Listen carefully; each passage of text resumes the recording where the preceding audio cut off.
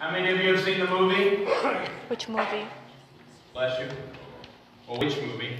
There's actually two now, right? Prince of Egypt. For those of you that are my age and older, I'll let you guess at what that age is. Those of you my age and older would know the movie that is about 3 hours long and they normally play every Easter. Right? Charlton Heston, the Exodus, the Moses, the Ten Commandments movie, right? With the walls of water on either side. Those of you that are my age and younger will know the Disney rendition or the DreamWorks rendition of Prince of Egypt, right?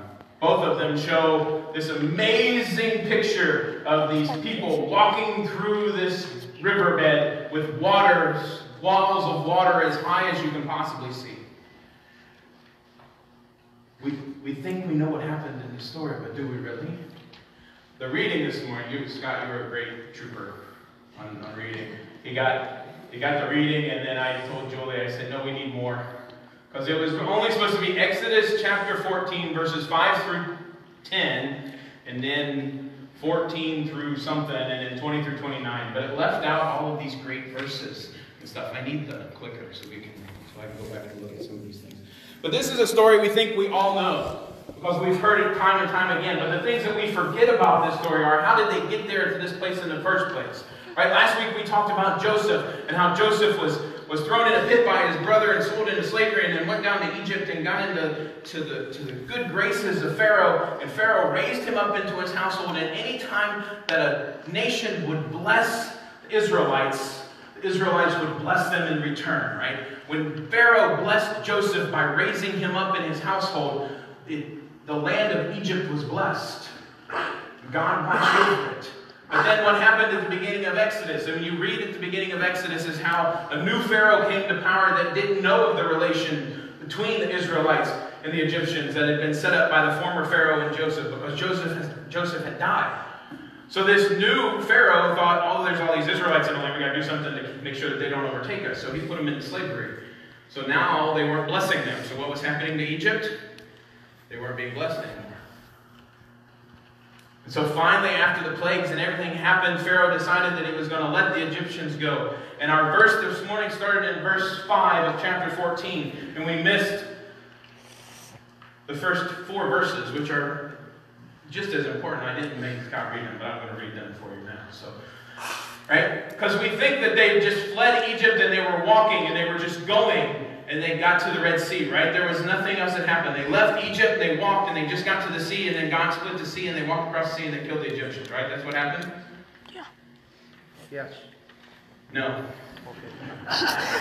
Chapter 14. Then the Lord said to Moses, tell the Israelites to turn back into camp in front of Pi-hahiroth, between Migdol and the sea, in front of Baal-zephon.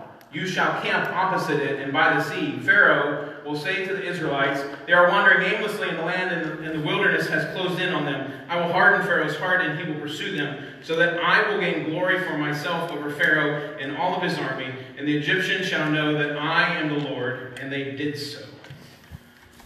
God went to Moses and said, turn around and camp. Stay for a little bit. And when they left Egypt, they left empty-handed, right? They left with only what they had. See, no, they didn't. Actually, when they left, the Egyptians gave them stuff. They left with gold and silver and treasures, right? So the Israelites are now a free, rich people. And here they are, camped by the sea. And what do? They turn around and they look and they see the Egyptians are coming after them. So they do what they've always done. They cry out to God and they cry out to Moses and they're like, what in the world did you bring us out here for? We're going to die. Were there not enough graves in Egypt that we couldn't have just stayed there and died there and ate what we had and lived the life that we've been living? But yet you got to bring us out here so that we're going to be buried in the sea. Because here's the thing that we see.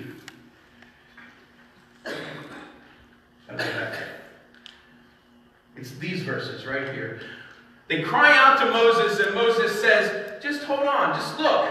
But Moses said to the people, do not be afraid, stand firm and see that the Lord will deliver you. See what God's going to do for you. Stand firm. Don't move.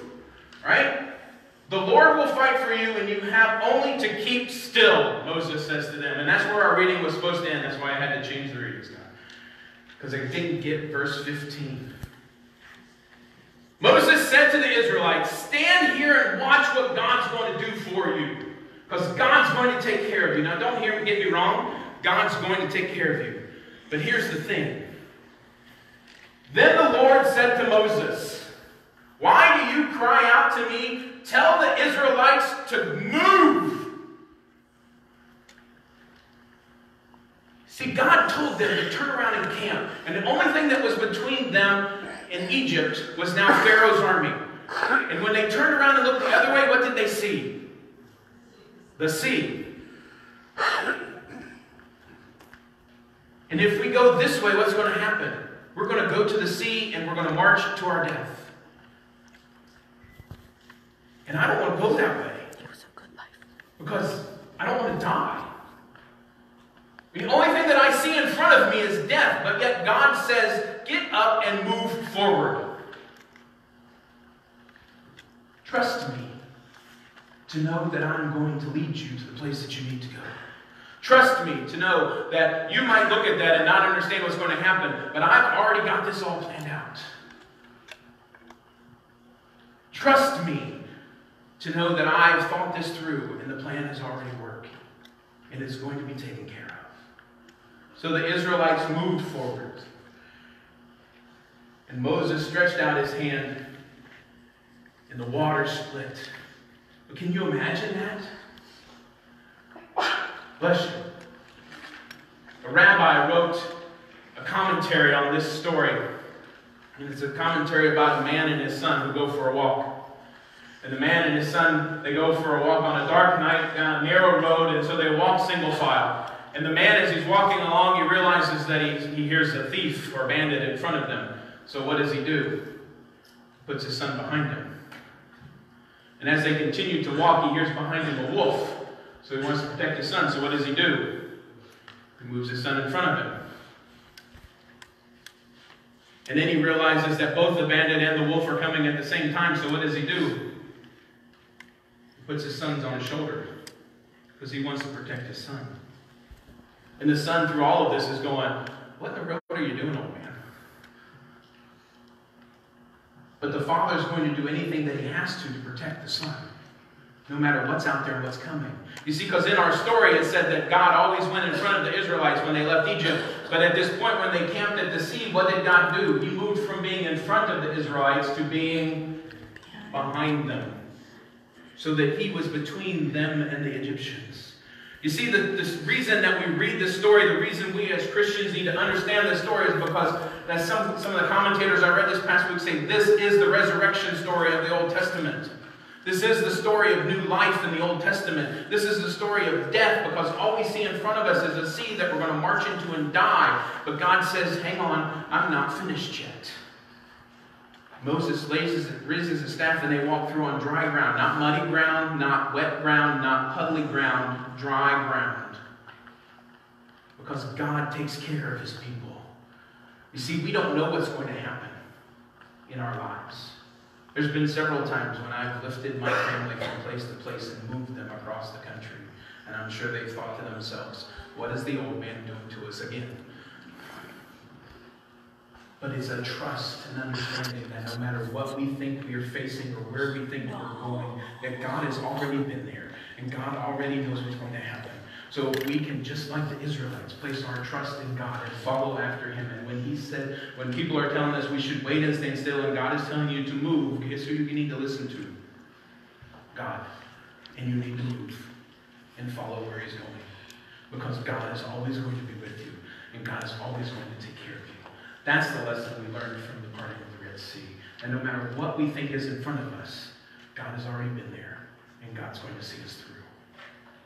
So follow God when he calls you to. And go where he's leading you. Even if you can't understand it. Because he's always going to be there to give you a hand up in the love that you need to get